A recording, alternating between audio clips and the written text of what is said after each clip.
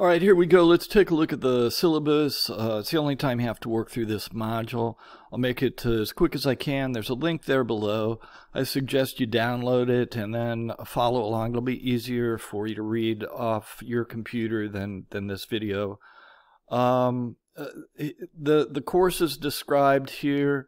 You're going to watch about 15 full-length features, excluding this first couple of days. So Module 1 is a short film on YouTube, and I do that so everybody can catch up and get the rest of the films in their hands.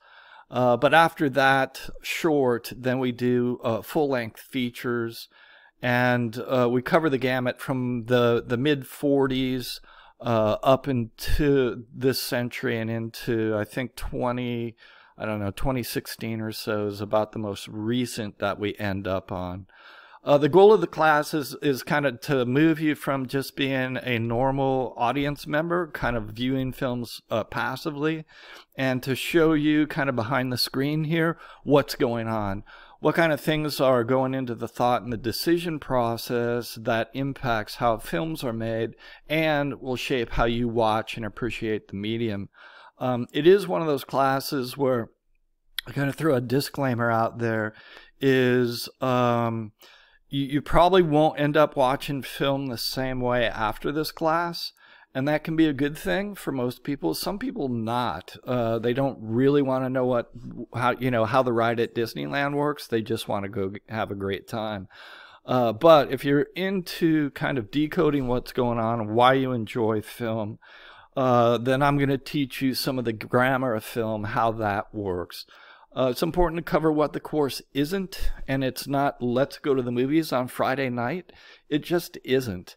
This is the history of film. It's an academic class, and most of the films that we're going to watch in here are probably not the kind of films that you'll have folks over on a Friday night and have them watch.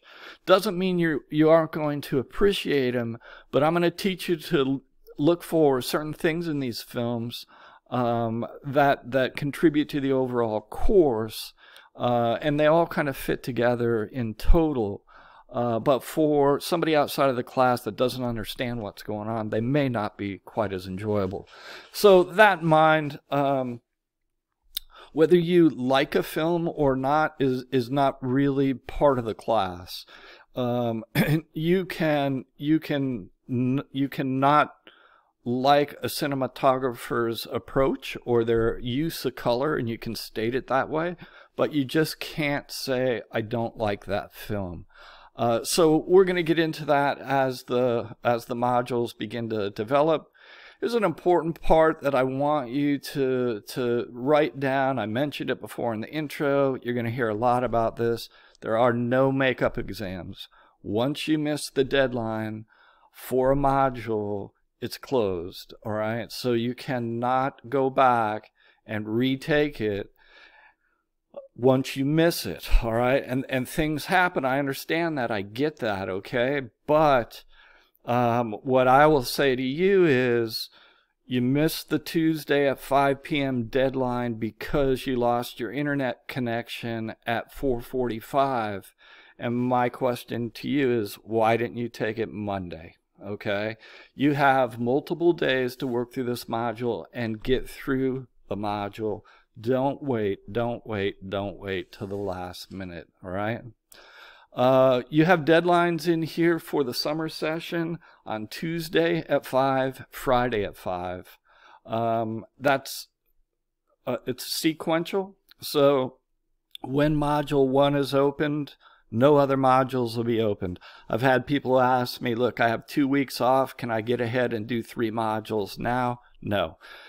Modules are only open between a Tuesday and a Friday, and then they flip. All right, and then we move on. We build on this stuff sequentially. It's the way it's laid out. That's the way it works. If you do have a problem, you need to get a hold of me. Do it before the deadline. Here's a disclaimer just for, and I've had people use this, and it's perfectly fine. Some of the films that we watch have adult themes. There's difficult language. There's violence. There's just no way to avoid those things when we're looking at cinema. So if there's an issue that you have with any of the films and they're posted here in the syllabi, just reach out to me. We'll find an alternative for you. All right. I'm going to show you how a module works in a second. There's deadlines, deadlines, deadlines. You got to meet them. Don't ask if you miss them. How to succeed. Look, the course runs for 8 weeks. You're doing 2 weeks of normal work in a semester in an 8-week time frame. All right. The great thing is you're going to get through a whole course in 8 weeks. The challenge is you have to do all the work that you would normally do in 16 weeks in 8. All right. So that's the deal. I'm along with you for the ride. Let me know if you're struggling. What I have found is that the time commitment on your end, if you just start to think about when I'm gonna work through this class, and not 5 minutes before the deadline, please don't do that. If you carve out 2 days a week so that you can open up the module, go through the work that I have for you there, watch the film, post in the discussion board, take your quiz, come back and post to your colleagues in the discussion board, and you just build a time into your schedule to do this twice a week, you're going to be fine, okay? The people that don't miss the deadlines do really, really well in here, all right? Cheating, oddly enough, I have to put this in there because I've had people cheat in here. It's not a good idea to use somebody's work who may have taken the class before, and you're going to cut and paste their answers into the discussion board. I've run this long enough now that you need to know, while I don't post with you in the discussion board, that's your area to have these conversations with your colleagues, and I think that's really important. I do read every single word that's posted, and when I grade, there's a place for me to write comments. I'll put comments to you. So if I start seeing work that sounds and looks a lot like something that's happened before, or somebody else has posted it, we'll have a conversation, and it won't be pleasant. Special needs. I have had a whole bunch of people with certain special needs that have been really successful in here. So if that's the case with you, I welcome you. I do ask you, give me a heads up, let me know as soon as you can, and we'll figure out what kind of things you need to be successful here. I mentioned this in the intro, the best place to get the films, and I don't own stock or I'm not paid by Netflix. It's just the easiest way to get the films, and I always make sure they're available in the DVD section of Netflix, all right? So you need to, if you don't have another resource, some people own these films. You can find some of them on Hulu, some on YouTube, but not a lot. They're getting pretty tough with copyright stuff now. The best way is to get hooked up into Netflix with their DVD service. You can go into DVD tonight, into Netflix, into the DVD queue that they'll give you, and you can load up all the films for the whole 8 weeks in the right order. And once they're there and they start shipping to you 2 at a time, as soon as you send one back, they send you out the next one. And they're really quick about it. So if you take the time to do that and get it all set up, you'll have access to all the films. I have a whole section on how you earn points in here. I suggest that you go through that. Do know that it's a point-based system. From 900 to 1,000 points is an A, yet you're going to be able to earn 1,100 points in here because the first 2 modules are bonus points. But you have to complete them to get those bonus points. All right? And I explain that further on. So what's our films look like? These are it right here. These are the 16 that I've selected. And I've selected them for a variety of reasons. But we try and give you a breadth of film development from the mid-40s up until close to today. So there's your films, there's your module due dates, everything's right here. Build it into your calendar, get your DVDs coming to you from Netflix, and you're going to be just fine.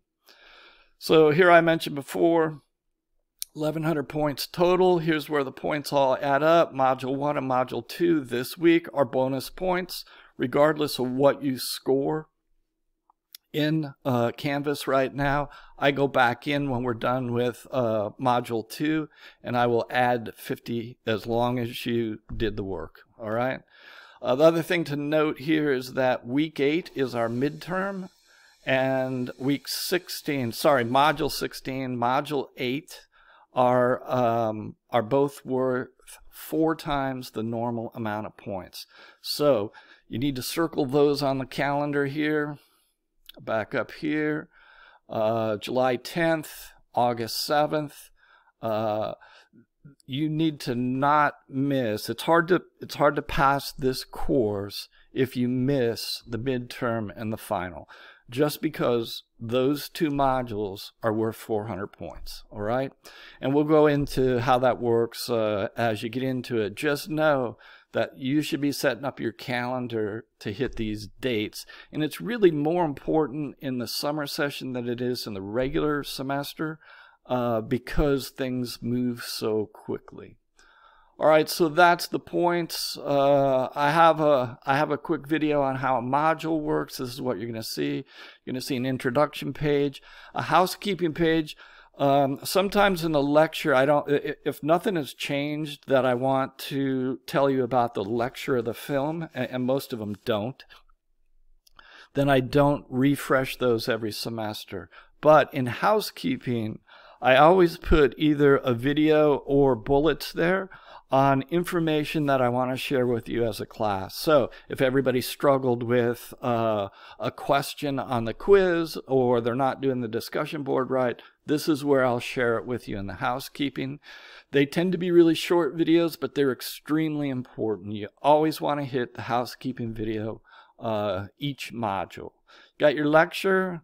There's readings and or videos, then you watch your film, then you do discussion board. You want to post. Now when you go into the discussion board and you go into post, the way I have that set up, you won't see anybody else's posts, and that's designed so that you have to come up with your original thoughts. You're going to write it up, you're going to post it. Once you do post it, if anybody has posted before you, then you will see everybody else's post. At that time or after the quiz, then I want you to respond to 2 of your colleagues. And the deal there is that things that others are saying can contradict what you've said or support what you said. And that's as much as important a part of the learning in the course as anything that I have to say. So that is discussion board. Here's the other thing that you need to know on discussion board. That's worth 10 points. And I grade those as soon as we're done with a module. I grade your posts, and you need to score 5 points or better, 5 of the 10, to keep the points that you take in the quiz.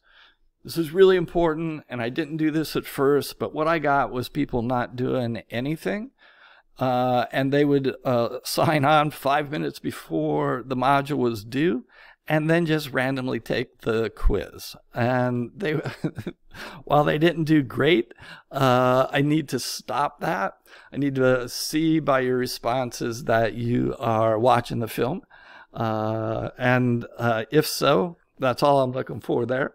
Then you can keep your quiz points. But that will come up with some people during the semester, and I'll redirect them back to this page. So then you can take your quiz. Quizzes are pretty straightforward. Don't take much time. I think they're about 10 minutes apiece, except for the midterm and the final. Should be pretty straightforward. And then there's a simple summary page that kind of goes over what we've done. All right, that's a syllabus. That's good for now. Let's move you on to the next page. Cheers.